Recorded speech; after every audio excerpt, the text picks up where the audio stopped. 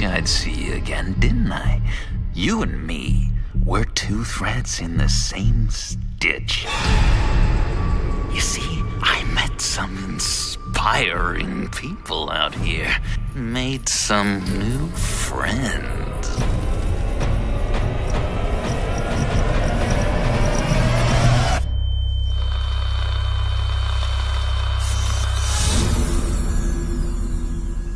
We are going to have so much fun.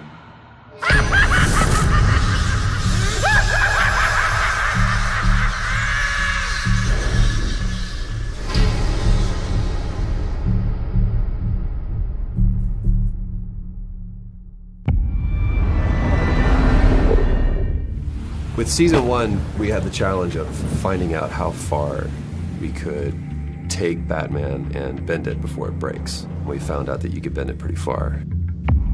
The thing that's a lot different for us is that we do a lot of gameplay as Bruce Wayne, which most games are very focused on Batman. In our game, you play both as Bruce and as Batman, so both sides of the identity. Season 1 was a story about you as Bruce Wayne, seeing everything around you kind of understood to make you up kind of all fall apart.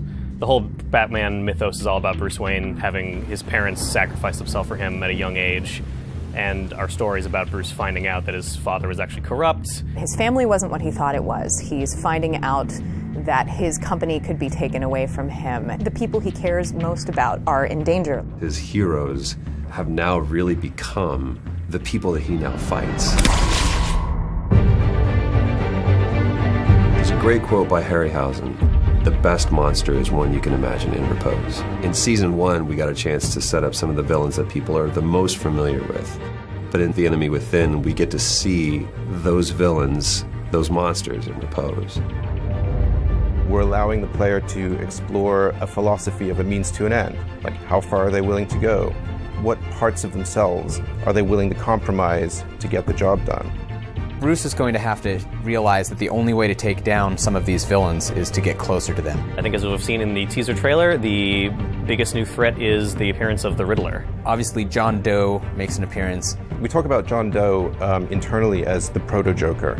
Obviously, Telltale games are all about choices. They're all about talking, and then every time you talk to John Doe, you should be wondering, is he listening to what I'm saying? He very well might be. The thing that I've always loved about Telltale games is there's a partnership between myself and the game to where I am helping to create my own narrative. The stakes have never been higher than it does with a Batman game because now I'm creating my own Batman. The sandbox goes from here to here. If you played season 1 and you enjoyed getting to know some of the Batman villains who were a little bit different than you saw in canon, being able to form close relationships with them, befriend them, become their mortal enemies, you are going to have an amazing time in The Enemy Within.